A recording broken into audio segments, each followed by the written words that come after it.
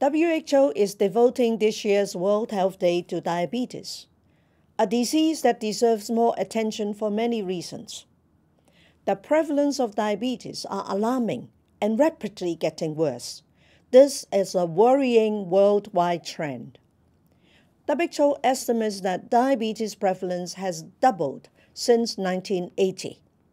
The impact of this chronic metabolic disease on individuals, families, communities, health systems, and health budgets is staggering. Diabetes debilitates.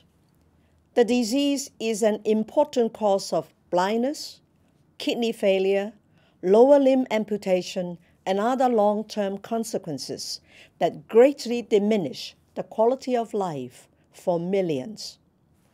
WHO estimates that 422 million adults had diabetes in 2014.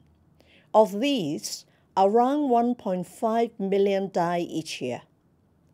In the past decade, growth in the prevalence of diabetes has been fastest in low and middle-income countries, where the cost of care can easily drive families below the poverty line.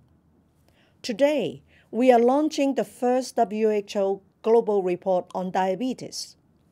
While the scale of diabetes problem is immense, multiple opportunities can be used to reverse these alarming trends.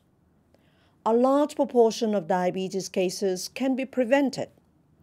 Being overweight or obese is the strongest risk factor. In fact, the diabetes crisis provides one of the most compelling incentives for preventing excess body weight through diet and exercise. The starting point for living well with diabetes is early diagnosis.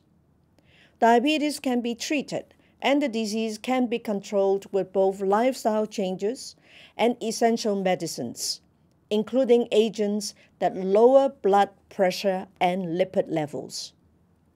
Far too often, essential medicines and the technologies for diabetes diagnosis and control are simply not available in poorer communities and countries.